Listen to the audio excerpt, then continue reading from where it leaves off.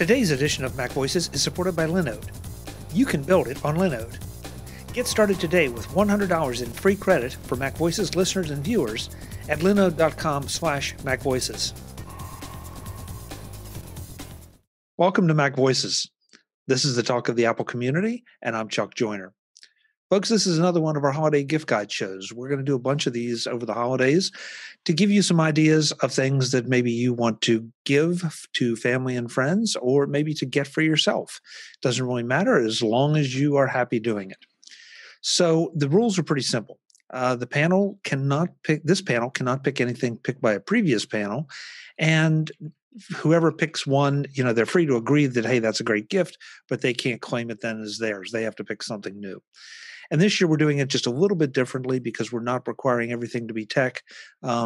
We prefer that, but we're also recognizing that, sometimes people don't live by tech alone, even though it seems like we try. Anyway, so let's find out who's here. And right now we're one member short. He's having a couple connectivity problems. If he gets here, great. If not, you'll see him on another show. But with us this time around, first up, and I'll go according to my screen as always, Mr. Jeff Gamet. Jeff, welcome. Good to have you. I am so happy to be here. It is always just so much fun to get to hang out with you and everyone else that you bring on to MacVoices. And doing the holiday gift guides is always a lot of fun. Also, I'm glad to hear that that you have lifted the requirement that everything has to be tech related, because I totally didn't pay attention to that anyhow. Yeah, well, that's true. That's one reason I decided to lift it. That way people didn't feel guilty. I wasn't going to feel guilty. Yeah, nobody ever did. But also joining us, Mr. Josh Centers. Josh, good to see you as always. Thanks for having me aboard again. Should we bring up the fact that you're doing an experiment with this show?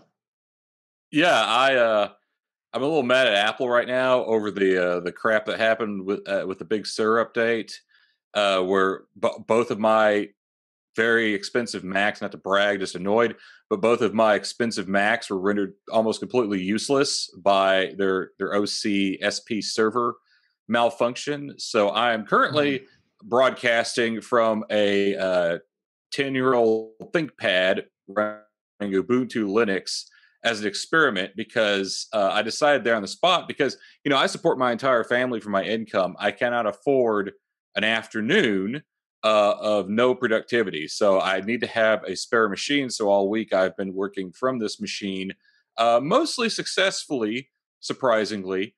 And so if nothing else, I will have a reasonable backup in case something like that ever happens again. Good thinking. Well, if you disappear or get a little weird, we'll know that it's not you, it's the machine. If my beard suddenly grows, 10 feet, it's just Linux. This just happens to you. Okay. That makes sense. Good to know. Good to know. The Stallman effect. Well, you guys have been here before, and you heard the rules. So let's just get right to it. We usually do about 4 rounds. So round 1. And Jeff, I'll give you the first pick. Okay. Man, I have so many things that I put on my list for just in case. Let's go with the Setapp gift card. And the reason I put this on my list is because Setapp is such a useful service, because you get tons of applications for your Mac for a monthly fee. So that's awesome. But the thing is, we know that there are a lot of people out there that might be working from home, or they might be in a position where their income has been reduced, or it's just gone because we live in crazy pandemic time now. But they could really use a lot of the apps that are available through Setapp. So why not gift them some Setapp? So Setapp does gift cards. And they do 1 month for $9.99, 3 months for $29.97, or you can give someone a whole year for $107.89. I did not know they did gift cards. That is a fantastic idea. Yeah, I agree. I wouldn't have brought it otherwise. But seriously, I have been thinking a lot about the types of gifts that we can give this year. and looking at that from the perspective of what's really different this year and what can we do with the different things that we're giving to people or doing for people that will help them out. Very nice. Yeah, it's like giving somebody over 100 programs all at once for them to experiment with and then decide if they want to continue with it. So yeah, right. Yeah, cool. There's enough in there that depending on what your business is, you could run everything that you need for your business from what's available in Setapp. Yeah. Good pick. Yeah, I pull from Setapp all the time. We have a subscription at Tidbits, and it's a tremendous resource. You know, and there are some really incredible apps in there. You know, some of them, aren't the biggest winners, but they have things like Brett Terpstra's Marked is in there, Ulysses is in there, which is a fantastic document. I don't know what you call it, text editor, document manager, or something like that. Squash is a really great little image compression app that I use. It's a fun little one I reviewed for Tidbits. So there are some great gems in there. It's well worth the money every month for Setapp. Absolutely.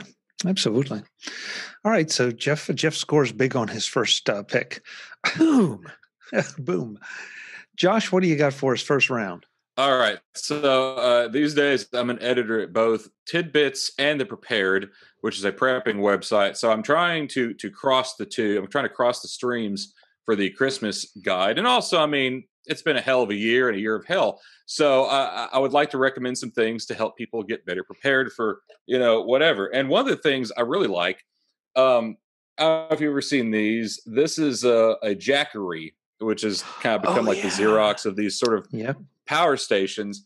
And this is a great little doodad. This is the Jackery 160. I think I got this on a Prime Day sale for, I think around $120. I think it usually goes for like $130, $150, something like that. Hunt around for sales. Now, I'll tell you the bad thing up front. This will not power like a freezer or a big fridge or an air conditioner. It won't do high wattage stuff. This one won't. There's ones that are much more expensive that will. What I like to do, I have a gas powered generator for real emergencies, and then I have this for little stuff. And see, one of the things it can do, you can see an AC socket over here that I can turn on, and it will power lights. It will power a mini fridge. There's lots of little things that will power. And if you look at the front here, there are 2 USB-A ports and 1 USB-C port, and also a 12-volt out. And there's also a 12-volt input. You can actually charge this. There's a solar panel you can get for it, or you can just, rig I think it needs like about 100-watt solar panel, so a pretty large one. But you can charge this through solar. It has a light on the side. I won't turn this on, but this is a great little thing to keep around your house in case you lose power. You need to charge your phones. You need to charge your tablet, your MacBook, whatever. Some lights. Keep yourself out of the dark. So, and these are very durable. One of my editors at The Prepared, John Stokes, he had. I think the 160. It was like the 2. He had the one size up from this, and they sent him one to review, and they threw it in the back of his truck and forgot about it for like 3 months before he reviewed it, and then pulled it out, and it worked just fine. So, of course, the battery ages like any lithium-ion battery will age. So, I really recommend getting the cheaper one. If you need something more robust, I would recommend a gas generator or, car batteries or something like that. But for the little stuff like camping, brief power outages, this sort of thing is great. Very nice. Very nice. Hopefully it's one of those things that you won't have to press into service too often or for too long. But if you have the need, man, it doesn't hurt to be prepared. Good job. So I'm bouncing all over my list here. I'm going to pick. So the HomePod Mini has been released. That's not my pick because that's been already picked. But my HomePod Minis, because I got 2 of them, came. And in the space of just a couple days, they have changed the way that I interact with my music. And so as a result, I'm going to make sure that you get a subscription to Apple Music if you don't already have it, whether it's through one of the Apple package deals or just the Apple Music. But that combined with the HomePod or HomePod Minis, it's just, I mean, I can't begin to tell you just how great it is to just be able to say, hey, play this playlist, play this album. Somebody mentions an artist to me, or I read something and just, hey, play something by, and it does. And now it's even more throughout the house. My Amazon devices are quickly being disconnected and supplanted by the HomePod minis. And so it's, and the Apple Music, it's one of those things. If you don't listen to music, well, then it's not a good value. But if you do, it's a great value, and especially if you have it integrated, which it sort of does all by itself, with any of your Apple devices. So iPhone, Mac, HomePod Mini, even Apple TV. It's like always there. It fits right in there like a glove. And so it may seem like an obvious pick, but I think that it's so often it gets a little bit overlooked, especially with the Spotify issues going on, and Amazon Music always throwing things at you. And I think for me, one of the big things is just the quality of the HomePod and HomePod Mini, and how well that integrates with Apple Music, as opposed to having to jump through a couple hoops, at least with the Amazon devices. With the possible exception of the Sonos One, but that's a whole other discussion. But for the most part, if you're relying on like the little hockey puck Amazon devices, skip that. Just get the HomePod minis. Order them for every room in the house, and then subscribe to Apple Music. Although I will point out that Apple Music works just fine on Alexa, and has for some time. I think last year or the year before, we bought my in-laws an Alexa and hooked up through my Apple Music subscription, and they've enjoyed it quite a bit. Now, I would probably get the HomePod Mini over the Alexa, because I don't trust Amazon, I don't trust Alexa, but yeah, but that's an option. If somebody just that have their Alexa, they like it, you can still get them an Apple Music subscription, and it'll work just fine. Oh, absolutely. And the hoops I was referring to, Josh, yes, you can set it up, but it takes a little bit of effort. It's something that mere mortals can definitely accomplish. Whereas not as you don't slick have as to, Apple. Yeah, exactly. It's not nearly as slick. And unless you're going to buy that expensive Sonos One, the music, the audio quality is going to be compromised. And if you build that ecosystem, it's a whole different thing. So Apple Music is the way to go, at least in my opinion. I'm curious about something. So you said that the HomePod Minis changed how you listen to music. Did you have the big HomePod before, or is this your first HomePod experience? No. I have a stereo pair of HomePods in the living room. Oh, okay. And that's great. I mean, that too was a change. But now the idea that I can go to multiple rooms in my house and not have spent an ungodly amount of money to add those other rooms, that it's not a case of that I spend necessarily a lot of time in there. But if I'm listening to something and walk from room to room, now I get to hear it everywhere. And I can control it all from my iPhone. It's so much easier to control. Just that's what I meant by changing the way I listen to music or podcasts or any other audio programming. Now I can have the whole house full of it, as opposed to having to carry something with me, the phone. Or, gee, I have to put it on pause because I'm going to leave the living room and go to the kitchen or the bedroom or whatever. So just I will report back as we go, but just my first couple of days have really, really impressed me. Chuck, so. I am, excuse me, I am with you. I set up what I call my poor man Sonos with an Echo and a couple Echo Dots that I added speakers onto, and doing whole home audio. And I have to use that term loosely because I live in an apartment, but whole home audio, it worked fine with the Echoes. But the latency issue would periodically be a problem, and it was just okay. And I did pick up one HomePod Mini, so I've had that for 24, 48 hours, whatever, from when they came out, and I was really pleasantly surprised with the audio quality on the HomePod Mini, and I've moved that into my office, and now I'm thinking I need to get a third one, so I have one in the bedroom. because that whole home audio experience with the HomePod and a HomePod Mini, just the audio quality was so much better than what I was getting from my Echo setup, even having nice speakers connected to these Echo Dots. Yeah. And you mentioned the latency issue, which is, at least so far for me, has been a complete non-issue. Same. Everything has been synced, so it's not like, turning the TV on in one room, turning the TV on in another, and then, you get that weird, the weird delay thing. Been absolutely seamless. So, yeah, and I know somebody's going to say, well, yeah, but the Echo Dots are, 10, 20, or $30. I mean, they're going to have them on sale ridiculously cheaply.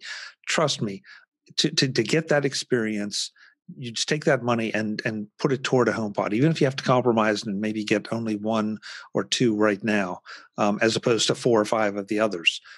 Just build it as you can afford it, because it just makes such a difference.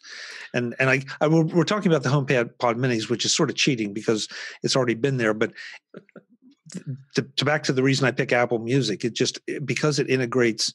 Jeff, I think your word was slick. That's exactly what it is. Yeah, it's really nice. And if you compare it to an Echo, which is $99, the HomePod Mini still sounds markedly better. Yes, mm-hmm. Agreed. And I can tell you from experience that the Google, whatever they call them now, the Google speakers are crap. They were wonderful for about a year, and they don't work anymore. The Bluetooth doesn't stay connected. They just suck. I had a whole household. I had to think how much money I wasted on those stupid things, and every single one of them has stopped working reliably. So yeah, just if you're gonna buy something like that, I don't really recommend any of those sorts of things. But get the HomePod. I don't have the Mini yet, unfortunately, but I do have the big boy HomePod. I bought on sale. Don't spend more than $200 on one of those if you get one. But great device for the Apple ecosystem. I personally really like mine for home automations because the microphone is very sensitive, and so it makes it a lot easier to work that sort of stuff. If you have HomeKit stuff, I think the HomePod Mini is a smash hit. As I explained in my last show with Chuck, when I plugged the home automation book, you can integrate the HomePod, and I'm presuming the HomePod Minis as well, into your home automations. And so absolutely. You can set scenes where you play certain music and stuff like that. I have a buddy who, I swear this isn't me, it's somebody I know at the Prepared, who set up a home automation. So I forget what the trigger word is, but shuts off all the lights in his house and starts playing Let the Bodies Hit the Floor. And the idea is if somebody ever breaks into his house, he's going to trigger that and just go after them. So, lots of really cool stuff you can do. A lot of fun stuff you can do with the HomePod. Yeah, absolutely. Plus Apple Music. Like how I tied it back into your pick, Chuck? Yes. Yeah, exactly. There you go. Exactly. I appreciate it. Today's edition of MacVoices is supported by Linode. You can build it on Linode. You've heard me talking about Linode for some time now, but you may not have been sure it was for you. Why not find out? First, Linode has everything you need to set up and to deploy your cloud server, regardless of whether it's your first or your 10th. Second, they make it easy with installation packages that basically do it for you for some of the most popular server software out there, like WordPress and Minecraft. Third, there are no surprises when it comes to the bill. You pick the package, you understand your package, and what comes with it. No hidden fees, no unexpected charges. Fourth, 11 data centers around the world, from Toronto to Mumbai. Let your server be where you need it to be. Fifth is support. Real human support. 24/7, 365 when you need it. No tiers, no handoffs, just the kind of service that you would expect from a world-class hosting organization. There's a whole lot more to Linode, so why not check them out for yourself? Linode.com/MacVoices will get your questions answered, and when you click the Create Free Account button as a MacVoices viewer or listener, you get $100 in free credit.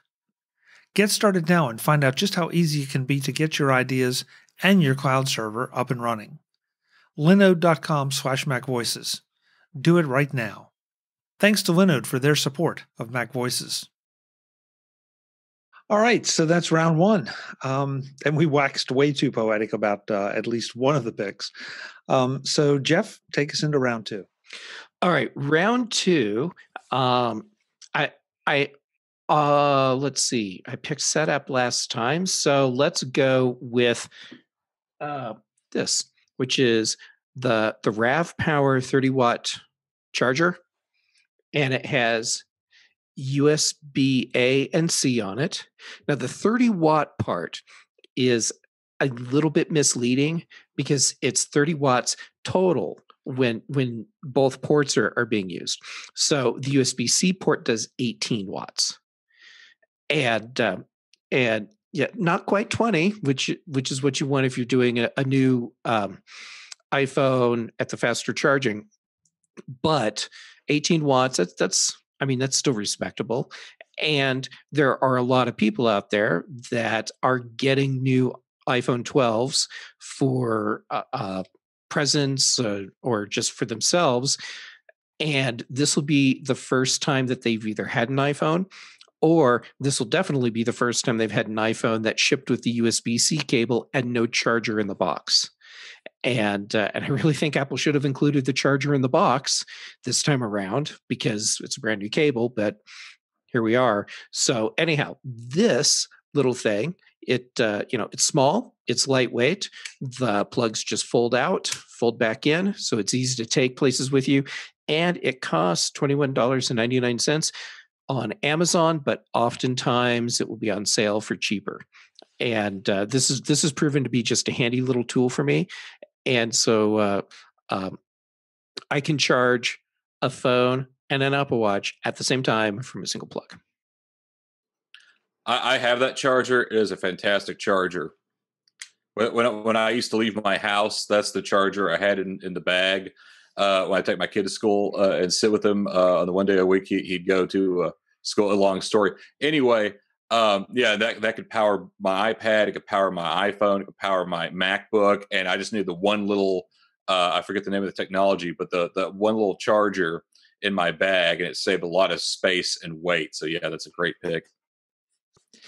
It's interesting. This is not the first charger we've had picked, and I'm sure it won't be the last. And when we're not even deep into the gift guides yet. But the idea that chargers have become a thing, that there's competition for features and power levels and everything, kind of intrigues me. And I like it because there's so many good companies out there producing some really, really good devices. And so, take a good look.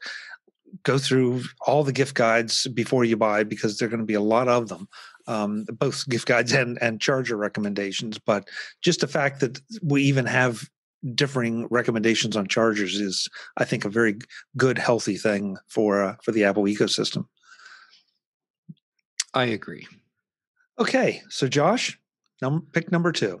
All right. So, Apple said they stopped including the charger for the environment.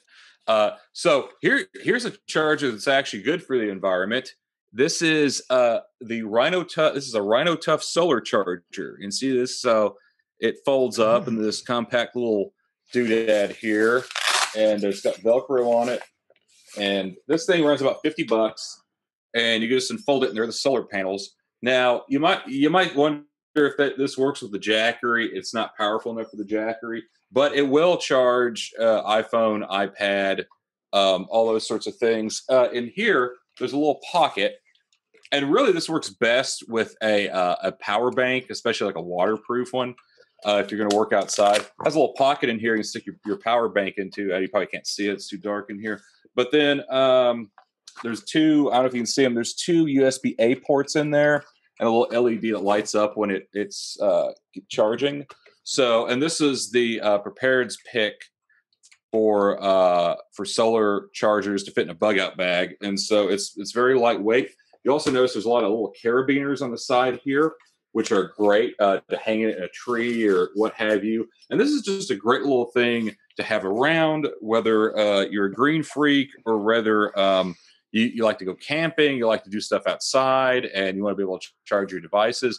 Or if you have a power outage, you can keep all your devices charged. I use this to charge. I've charged an iPhone, iPad Mini. I use it to charge a ham radio, one of the Baofeng handy talkies. Just a really useful thing to have around. Josh, what I realize this is going to be very difficult to answer, but an iPhone, let's just say an iPhone, how long would you have to have it hooked up to the solar panel to get a decent charge? And I know they're different iPhones, so that's why it's difficult to answer. But Right. are we talking like days or a couple hours to get a meaningful charge? It really depends how bright it is and how much sunlight you're getting on the cells. I want to say it takes about like 8 hours to charge an iPhone, and that's why we really recommend pairing it with a power bank. And a lot of people already have those. We have 2 or 3 just floating around our house. I keep one in my bug out bag that's waterproofed. Now a lot of those power banks have some solar cells on them, but they're totally useless. I've experimented with those. You leave them out in the sun all day, they'll never charge. This thing will charge, in a few hours. Solar charging just isn't the fastest thing in the world. But that's why I do recommend have a power bank or two, especially if they're waterproof. That way, if it does rain or something, you don't have to worry about that. And then you can swap them out. The other thing is too, I don't really you typically recommend connecting an iPhone directly to this because, well, you see, you have this thing out in the sun. It's designed to collect sunlight, which means heat, and it means your poor little iPhone is going to get cooked sitting right here, unless you can like kind of rig it and set it up behind there. And so, yeah, I really do recommend pairing this with a power bank. I don't have. I think it's prepared. If you go look up our bug out bag guide, we do recommend a waterproof one. But just go through Amazon, and get one that's waterproof, and they're like $22, something like that. They're super cheap. So that might be something else you could pair with that solar panel. Good pick. I like the theme you're doing here. It works well. It works really well. So one of the themes that I've been doing as we go through this is, unfortunately, things that have sort of come to light as a result of the pandemic and the lockdown. It's my God, you're picking pants to send to me, aren't you? Well, no, but that might be my round 3 pick, Jeff. So thank you. Just give me an idea. Back in the tubing. Yeah. I have no idea what you're talking about. I don't want to know. But no, there's some things that, I think have become painfully obvious to us that maybe weren't before. One of those is a reality that a lot of us are living on Zoom calls or Skype calls or Teams calls or whatever. And you really need to try to look as good as you can on these. I'm sorry, it's like, dressing up to go to an important meeting. If you look like a bum on the Zoom call, that's kind of the impression you're going to leave. So one of the ways is to improve your camera. Now, there are a number of these, but the one I'm picking for this round anyway is Camo. It is an app that turns your iPhone into a webcam. Now, by definition, just about any iPhone is going to be better than the camera that you have on your Mac or iPad. B, probably a whole lot better even than some of the dedicated webcams. And the best part is you can try this for free. You can download the app and it will run in demo mode. And the only restrictions or things that compromises you make, it will only give you a 720p signal, and it will put a little watermark down in the corner. That's it. Other than that, it functions completely, and you get a great idea of just what a difference this little app can make. If you pay for it, then you unlock all the goodies. You unlock the 1080p, the 4K, depending on which phone you have, of course. You have a lot of different controls, light levels, and those kind of things to improve your picture even more.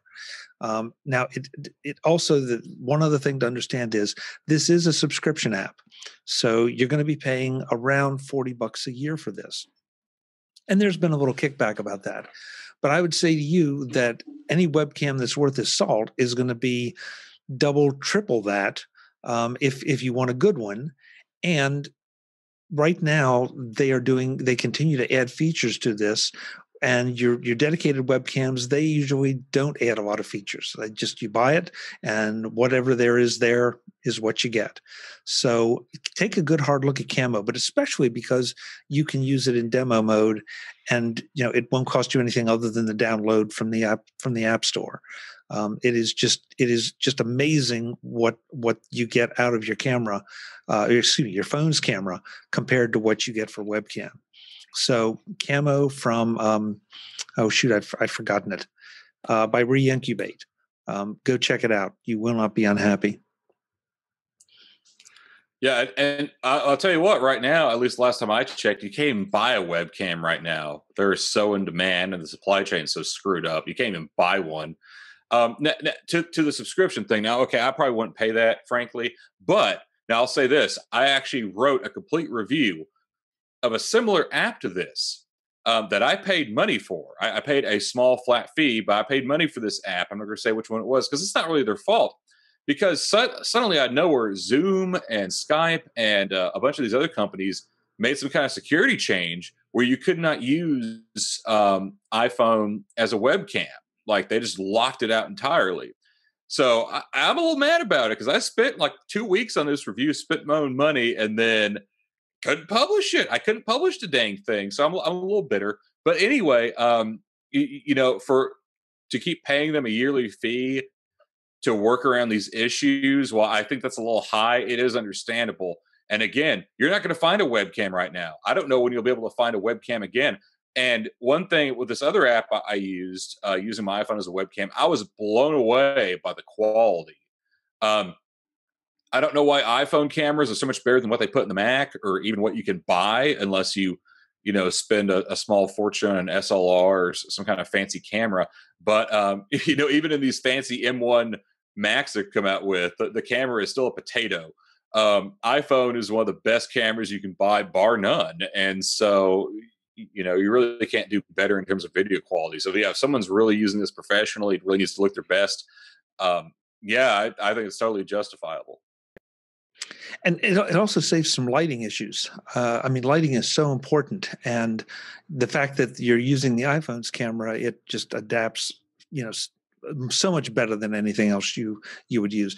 And somebody smart is going to email and say, well, are you using it now? No, I'm not using it now because I have a Lumix DSLR that I use for my webcam because of the number of shows I do. So, and I've had this set up now for a long time. Camo just came on the scene this year. So that's one reason, but I have tested it out, and I just think it's a phenomenal piece of software for what it does. Chuck, am I correct in assuming that you could also use this with the cameras on an iPad or an iPod Touch? That's a fair question, Jeff. I can't say that I've tested that or really looked at it that way, but I wouldn't know why you couldn't. I mean, it's still iOS, so yeah. And I'm assuming you can. And so for that price that you're spending every year, you're getting the flexibility of using whatever iOS device you have as a camera. So if you're doing something where your iPhone battery is just dead, or it has to be used for another purpose at the time, like someone actually has to, crazy as it sounds, make a phone call, you can use an iPad. And still have a camera that's going to be better than what's in your computer. Right. And Josh, I'm not asking you to reveal the name of the one you use, but I know one other thing that you need to understand. You're going to be using your phone as the camera. The app that's running on there does pretty much nothing but turn it into the webcam. You have a control piece of software on your Mac, which is exactly where you want it. Because if I'm on a video call with you, you don't want me reaching up here and playing with it and jostling the phone. You want to be able to control it on your Mac, where I can look over to the side, reach up, just touch the control, and have it do whatever I want it to do. So it's one of those. I've seen some camera apps, some apps that do the webcam thing. And that's one of the sort of the fallacies of it, is you're doing the adjustments on the phone, sort of on the fly, as opposed to on the Mac. So it's just really, really well thought out for what it does. So, I think that's the end of round 2.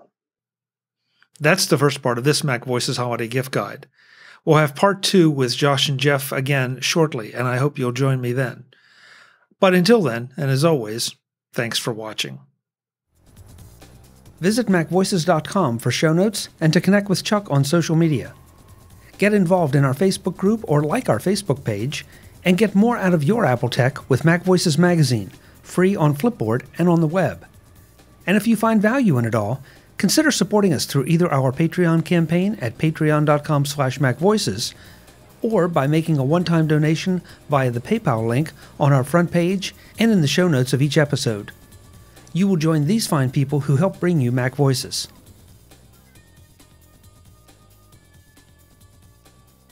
Advertising handled by Backbeat Media at backbeatmedia.com. Bandwidth provided by CacheFly at cachefly.com.